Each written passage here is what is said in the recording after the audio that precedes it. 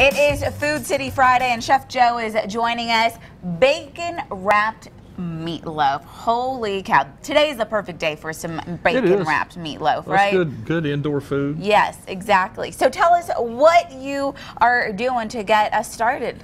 Well, I've already got, actually, I counted them, 17 crackers. Okay, saltine crackers, right? 17 regular saltine crackers that I beat up in my food processor. Easy. And we're going to start and run down my list over here. Let me make sure we get everything. So I'm going to start with 1/3 cup of our Food Club whole milk.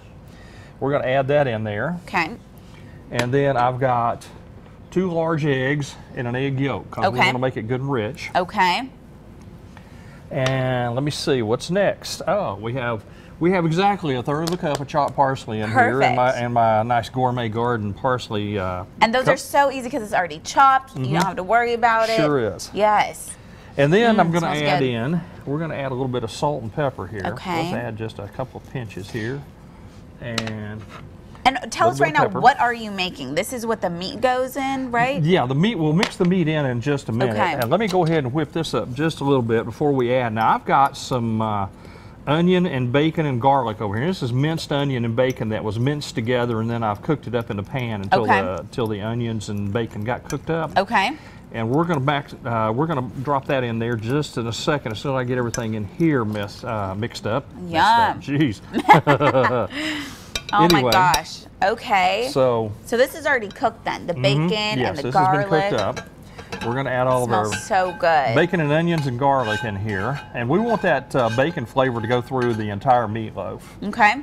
So now we're going to continue to mix this. You not only have bacon on the outside, got it wrapping on the inside the meatloaf, you got it on the inside. Yeah, we had 4 slices of our thick cut Food Club bacon in this for the to mince up in here, and then there's 8 slices of our thick cut Food Club bacon there. Okay. Delicious. Now we've got that stirred up real good. The next thing we're going to do is we're going to add in about 1.5 pounds of our 93% lean ground beef. Okay. And there's a half a pack there because so we can put the fast forward button on and have one cooked. Right. We've already got one cooked. Now, what you don't want to do is overmix this, and that's why I've got the gloves on. So we're just gonna push this in there. We don't want to overmix because it'll come out tough. Right. And meatloaf is a great get your hands dirty kind of meal, right? Oh yeah. You got to. It's fun for kids too if you want to get them involved. A lot of fun. Have them do this part. Now, if you wanna reach over and grab that pan right there. Yep, with the bacon in it. Yep, we've already lined that with the bacon. So this is what the bacon looks like.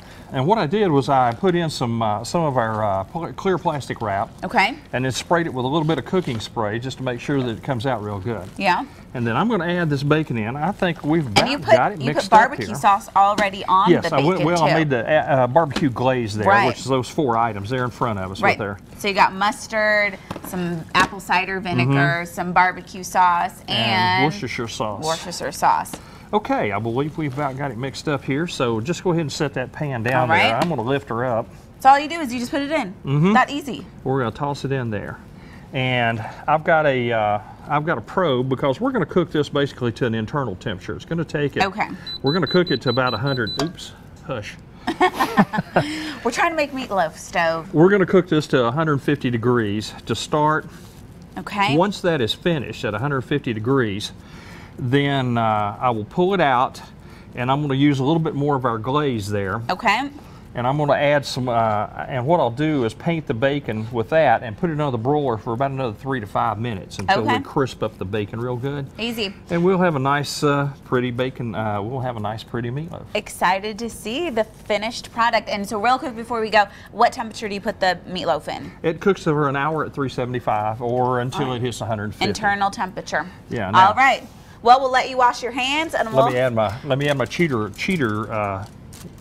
bottom of it. There you go. All right. I'll add that on.